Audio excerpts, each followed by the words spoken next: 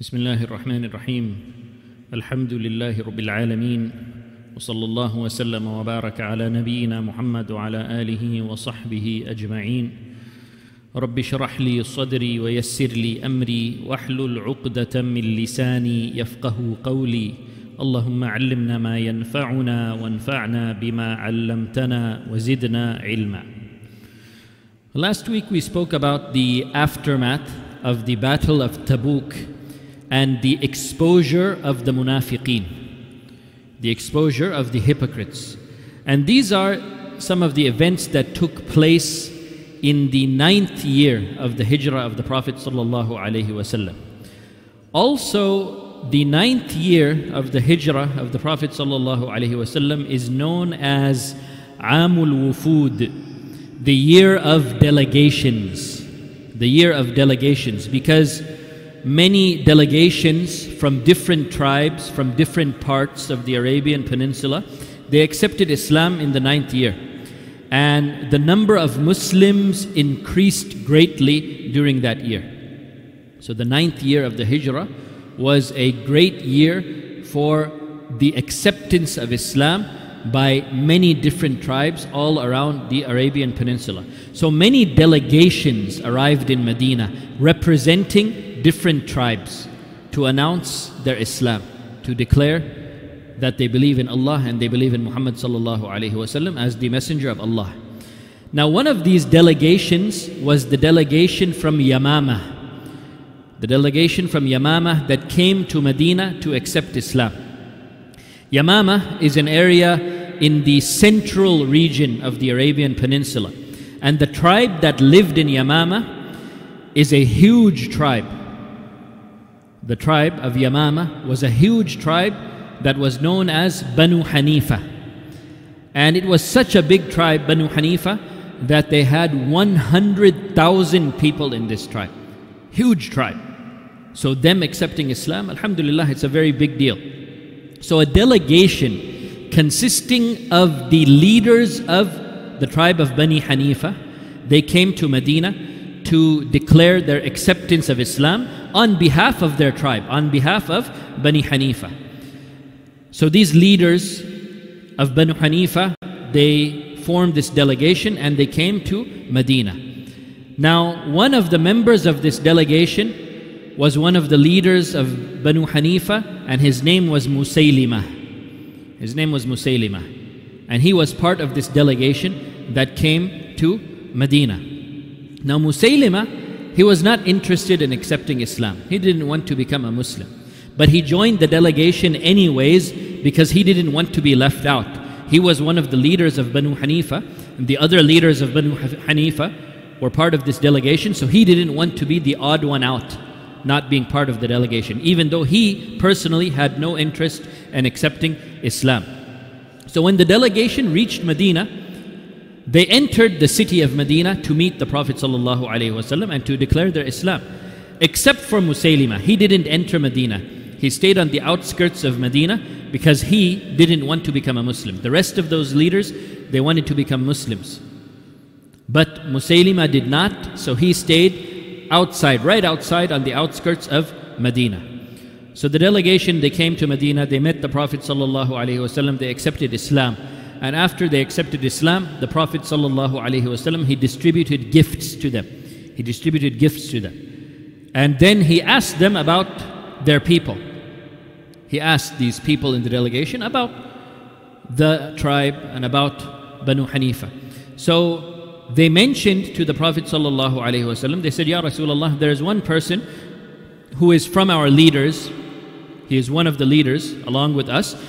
He came with us, he joined this delegation with us, but he did not enter the city. And he is on the outskirts of the city and he is guarding our supplies. We came here with our supplies and he is the one who is supervising our supplies and guarding our supplies.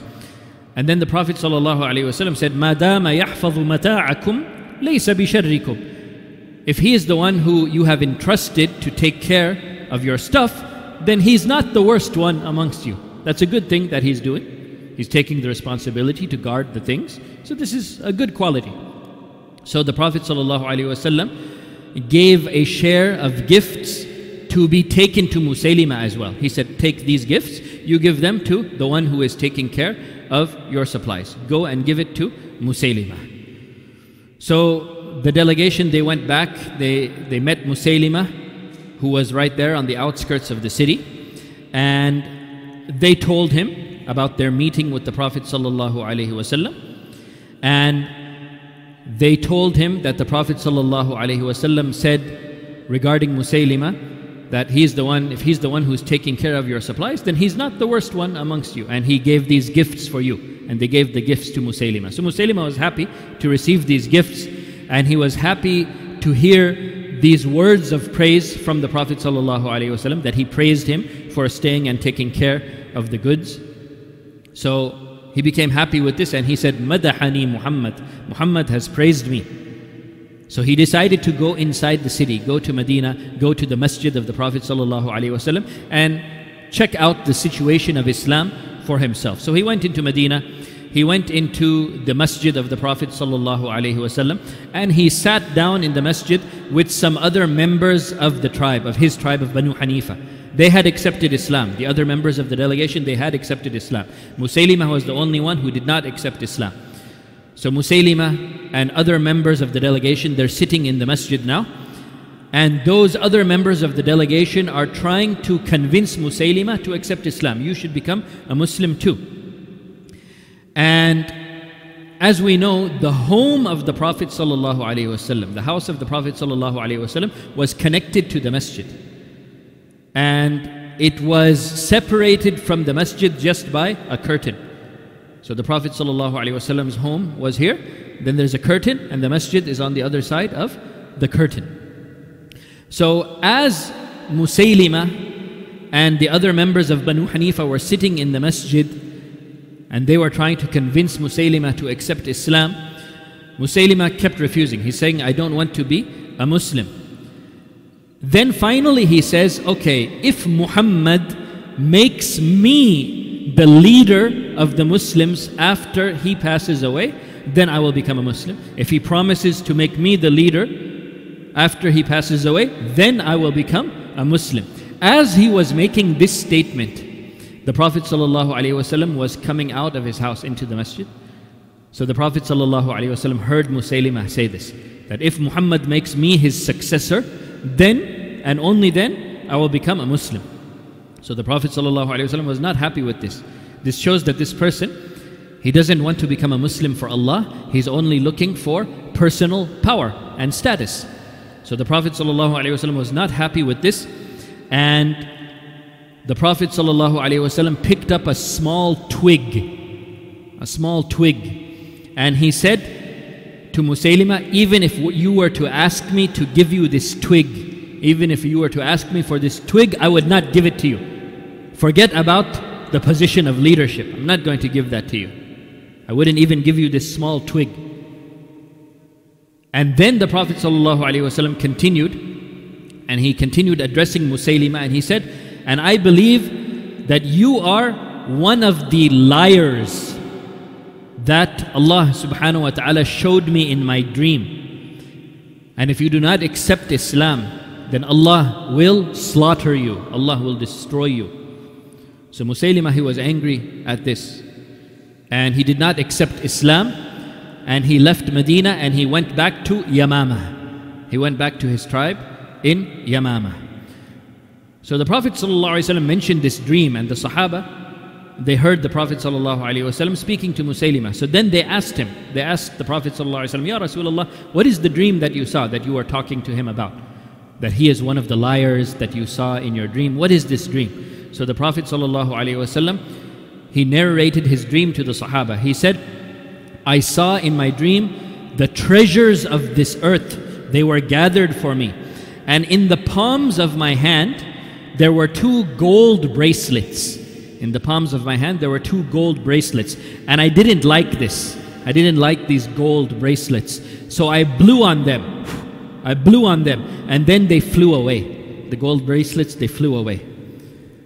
And the Prophet ﷺ continued, and he said, I interpreted this to mean that there will be 2 liars So these 2 golden bracelets, they represent 2 liars. So the Prophet ﷺ said, I interpreted this to mean that there will be 2 liars who come in my lifetime.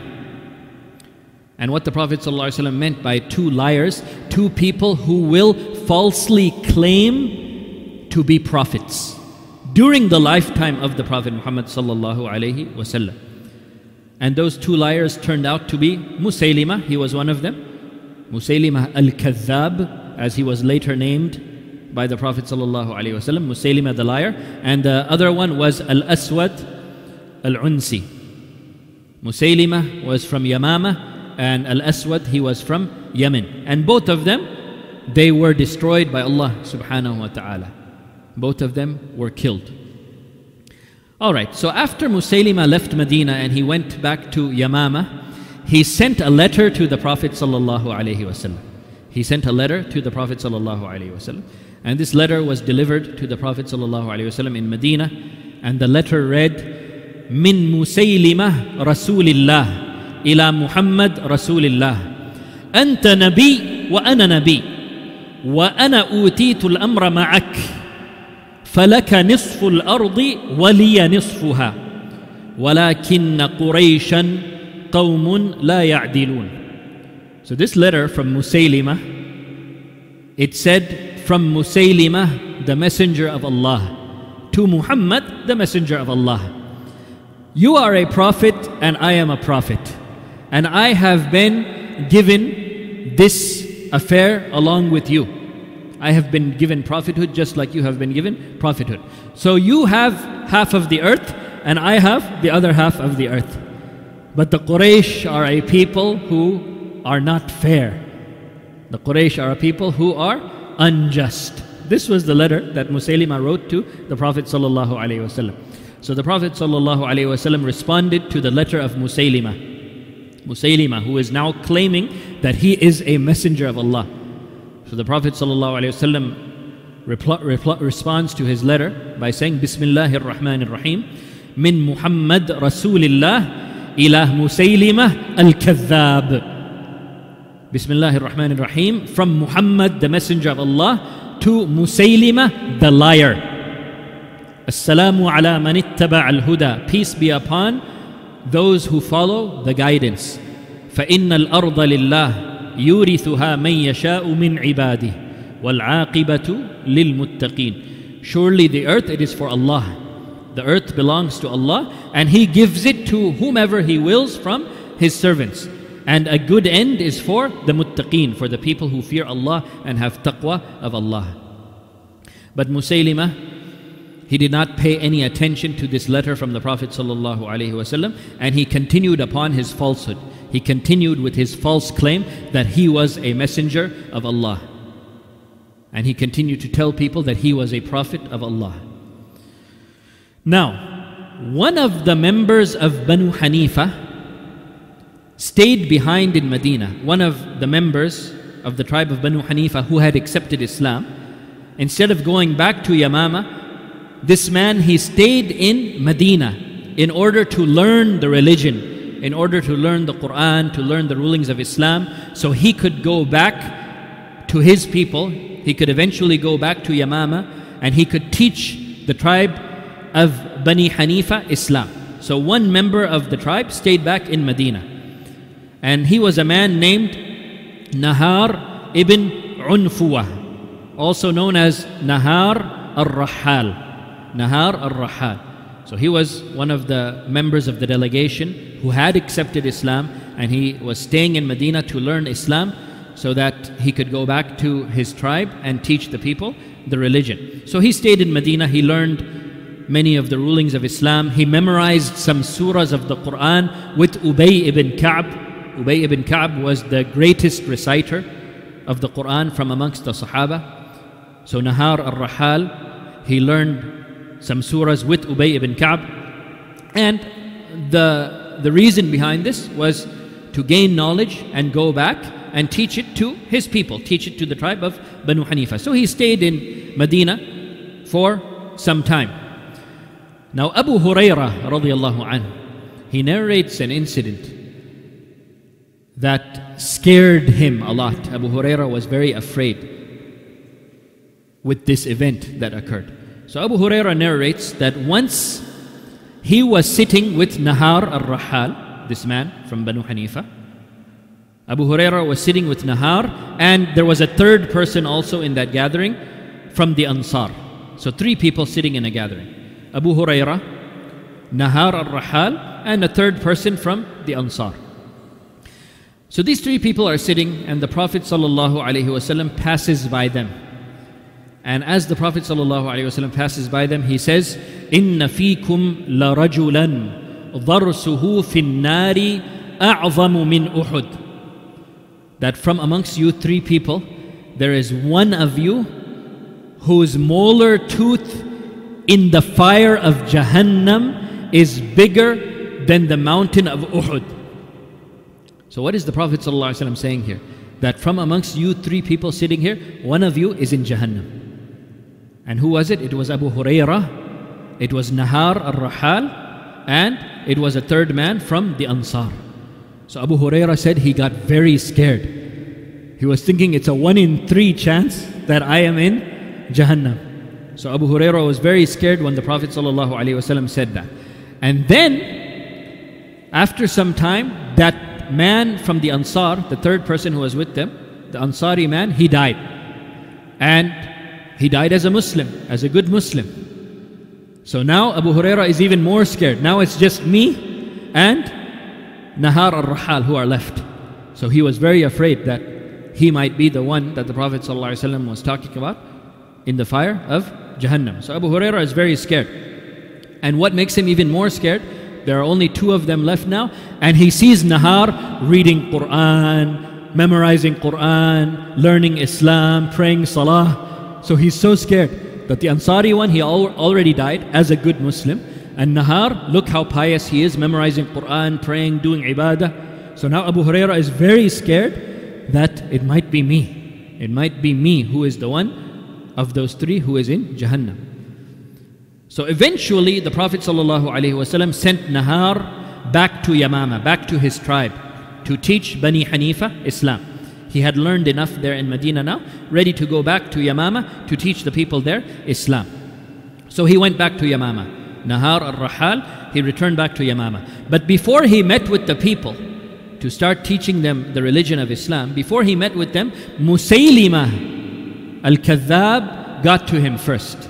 Musaylimah met him first. And he asked him what happened. What is the news from Medina? So Nahar, he told him that the Messenger of Allah ﷺ has sent me back to my tribe to teach the people Islam. Now, Nahar al-Rahal, he is from the tribe of Banu Hanifa, but he is a layman. He is not a person of high status. He is not a person who has a big position in the tribe. He's just a normal guy in the tribe. Musaylimah, on the other hand, is one of the VIPs of Bani Hanifa. He is a person of very high status in the tribe. He is a leader of the tribe. So Musaylimah, he said to Nahar, he said, look, just tell the people that Muhammad confirms that Musaylimah is also a messenger of Allah. Just tell the people that Muhammad is saying that Musaylimah is also a prophet. And if you do this for me, then I will make you a wazir. I will make you a minister in this tribe. I will give you a very high position in this tribe. All you need to do is tell the people that Muhammad confirms that Musaylimah is also a messenger of Allah. Now Nahar, he's a layman, a common guy, an average Joe. And now he sees the opportunity to become a person who is powerful, a person who has a high status in the society. So his greed for power overcame him, and he agreed to this request of Musaylimah. So he actually announced to the tribe of Bani Hanifa, I have come from Medina, I have come from Muhammad sallallahu alayhi wasallam, and he has told me to tell you that Musaylimah is also a messenger of Allah. He lied upon the Prophet sallallahu alayhi wasallam. So now it is clear that it is Nahar al-Rahal who is the one of those 3 who is in the fire of Jahannam. He apostated from Islam, and he started to tell the people that Musaylimah is a messenger of Allah. So this is the danger of the love for power. Sometimes it can lead a person to ridda. It can lead a person to apostasy. Wal-'iyadhu billah. We ask Allah subhanahu wa ta'ala to keep us safe. So now the people of Banu Hanifa, the tribe of Bani Hanifa, they're confused. They're confused. And a number of them start to accept Musaylimah as a messenger of Allah. They start to follow Musaylimah. And he starts to accumulate followers. He starts to accumulate a rather large following. Many people start to follow him and accept him as a messenger of Allah. Wal-'iyadhu billah. But the reality is that Musaylimah, he was an idiot. He was a very stupid person. And he claimed to receive revelation like the Quran. He claimed that he was receiving revelation from Allah subhanahu wa ta'ala, just as the Prophet Muhammad sallallahu alayhi wa sallam receives revelation from Allah. And from the false made up revelation that he started preaching to the people, he tried to make up surahs, and he thought that he could make it similar to the Quran. So one of his surahs was Suratul Fil, a surah that he made up, that he called Suratul Fil. And the surah goes like this: Al-Fil, Mal-Fil, Wama Adraka Mal-Fil, Lahu Dhanabun Radhil, Wa Khurtumun Tawil. Even if you don't know Arabic, you'll just laugh at the sound of this. It doesn't sound anything like the Quran. Al-Fil, Mal-Fil, Wama Adraka Mal-Fil. The elephant, what is the elephant? And what will explain to you what the elephant is? It has a scraggly tail and it has a long trunk. This was one of the surahs of Musaylimah's Quran. It's a joke. So this is what he tried to do. Also, the Prophet Muhammad sallallahu alaihi wasallam was given many miracles by Allah subhanahu wa ta'ala. Miracles that showed that he was a truthful messenger of Allah. So Musaylimah wanted to have miracles too, like the Prophet ﷺ had miracles.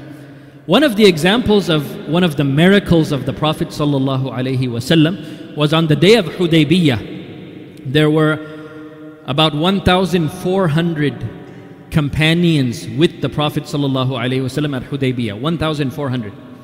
And they were very low on water and they became thirsty. So the Prophet ﷺ ordered the companions to take an arrow from the quiver of the Prophet ﷺ and to put that arrow in the well of Hudaybiyah. And when they did that, the water started gushing forth. This was from the barakah that Allah subhanahu wa ta'ala gave to the Prophet ﷺ. This was a miracle of the Prophet ﷺ. The water started gushing forth so that all of those companions, all 1,400 of them, could drink to their fill, they could quench their thirst and also make wudu with that water. The water problem was gone. So Jabir radiallahu anhu, he narrates this incident, that it was enough water for everyone. So they asked Jabir, how many people were there with you on that day? And Jabir said, even if we were 100,000 people, it would have been enough. We were 1,400, but even if we were 100,000, it would have been enough, because this was a miracle that Allah subhanahu wa ta'ala gave to the Prophet Muhammad sallallahu alaihi wasallam. The barakah and giving an abundance of water. So Musaylimah thought that he could do something like this too. So there was a well that had dried up, that had very little water in it. So Musaylimah, he wanted the water to gush forth. It had a little water in it, and Musaylimah wanted it to gush forth. So he spit in that well, hoping that the people would think that he has barakah in his saliva and the water would gush forth. So he spit in that well that had some water in it, and it completely dried up after he spit in it. It completely dried up. Then there was another well. He spit in that well, and the water, it became bitter and salty, that nobody could drink it after he spit in it. So he's trying to show miracles, but instead Allah subhanahu wa ta'ala is humiliating him. One of the believers in Musaylimah, one of the people who believed that he was a messenger of Allah, brought his son to Musaylimah to pray for him and to make dua for him for barakah.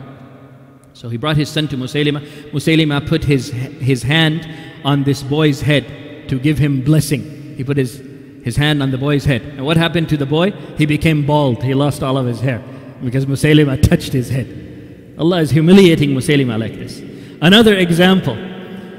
If you remember when we spoke about the battle of Khaybar, when the Prophet ﷺ wanted to give the flag to Ali ibn Abi Talib, And Ali on that day, radiallahu anh, he had a problem with his eye.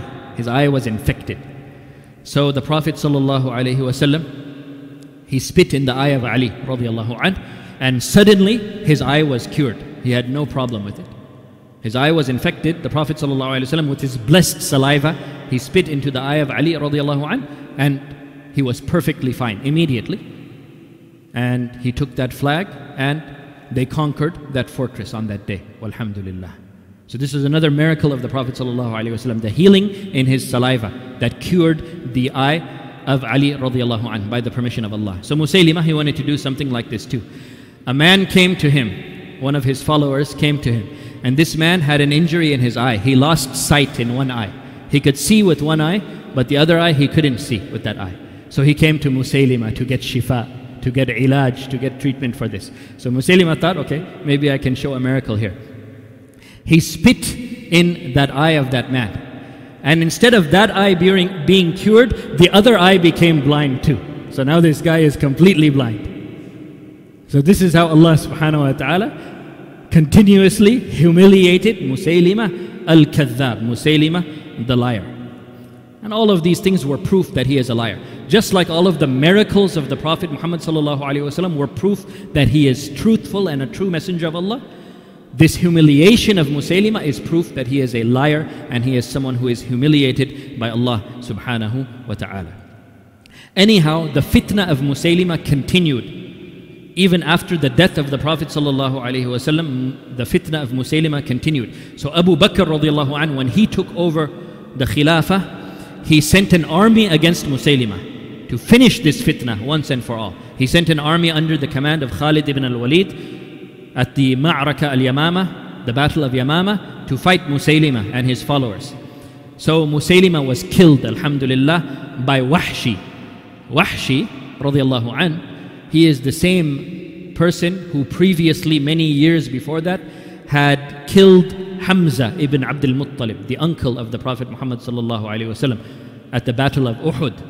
But then after that, Wahshi became a Muslim, but he always carried that guilt that I killed the uncle of the Prophet sallallahu alaihi wasallam. I killed Hamza ibn Abdul Muttalib. So he always carried that burden, that guilt with him.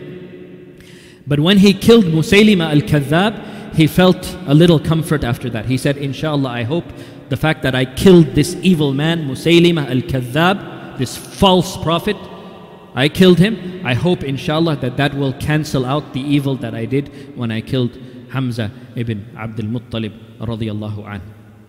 So this was Musaylimah Al-Kadhab and the fitna of Musaylimah Al-Kadhab.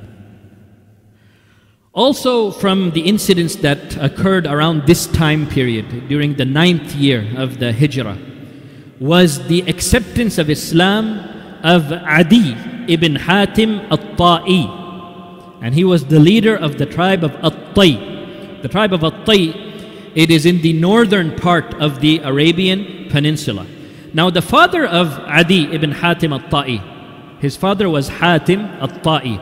And Hatim At-Ta'i was legendary, very famous amongst the Arabs as one of the most generous men who ever lived.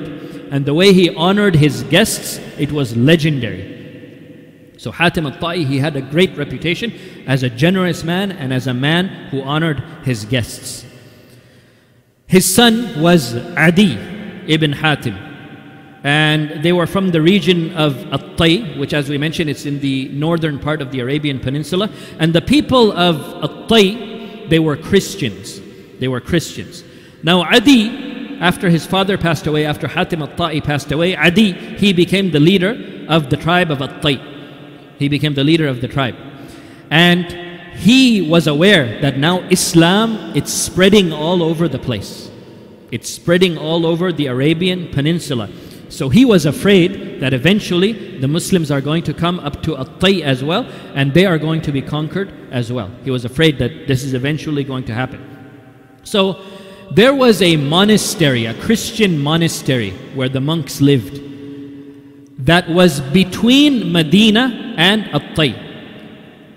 Between the city of Medina and between the city of At-Tai, in the middle of the path, there was a Christian monastery where some monks used to live and worship.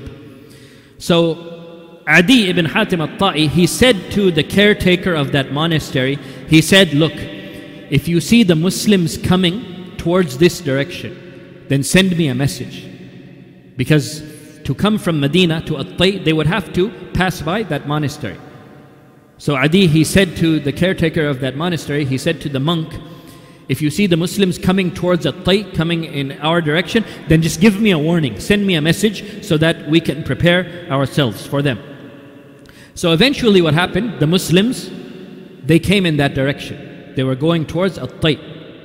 And this monk, he sent a message to Adi ibn Hatim al-Ta'i that yes, the Muslims, they're coming. They're heading in your direction.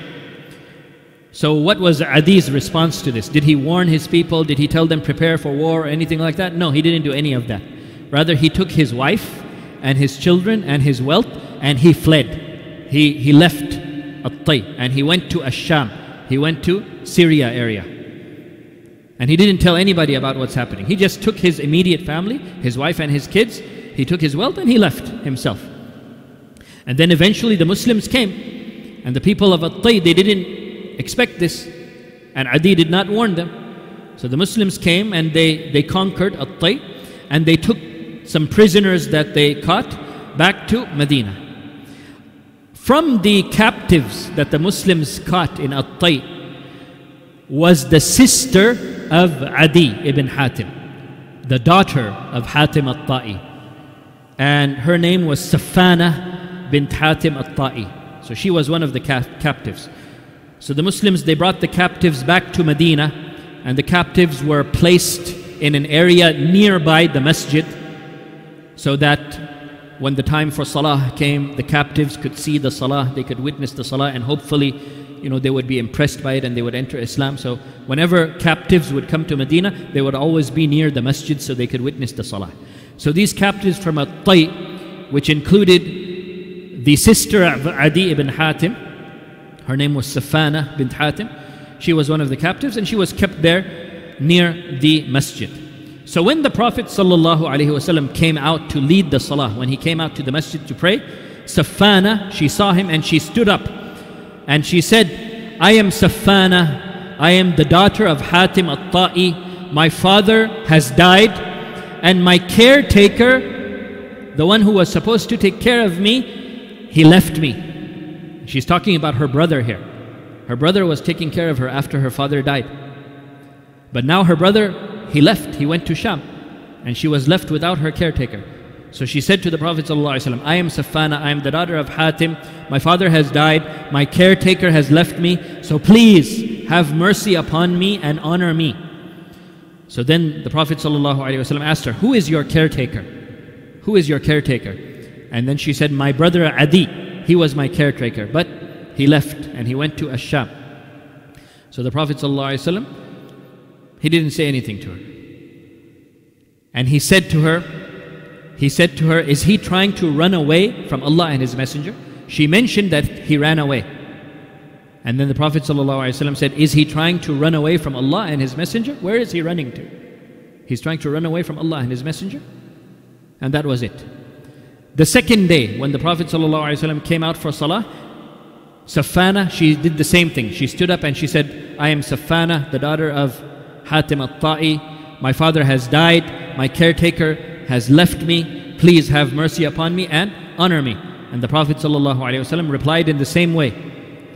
Is he trying to run away? Is your brother trying to run away from Allah and His Messenger?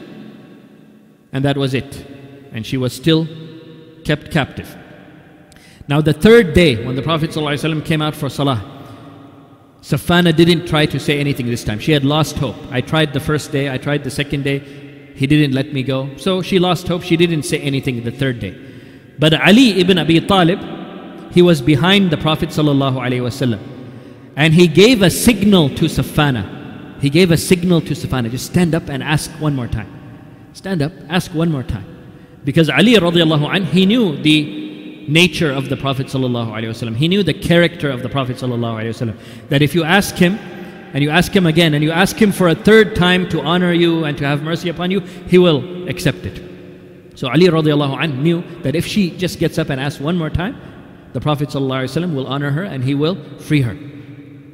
So she didn't know this herself, so the third day she didn't say anything. She was silent. So Ali radiallahu anh just gave her a signal. Just stand up and just say it again. So she understood the signal, so she stood up and she said it again. She said, I am Safana, I am the daughter of Hatim al-Ta'i. My father has died, my caretaker has left me. Please have mercy upon me and honor me.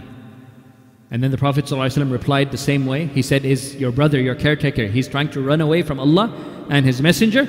As for you, you are free. As for you, you are free. So he freed her. And then he said to her, and if your brother comes here, if your brother comes to Medina, we will honor him. We will show him respect and we will honor him. So she was very happy with this response of the Prophet ﷺ. She's free now, and he also promised to honor her brother as well. So she requested the Prophet ﷺ. She said, if there's any caravan that's going to Syria,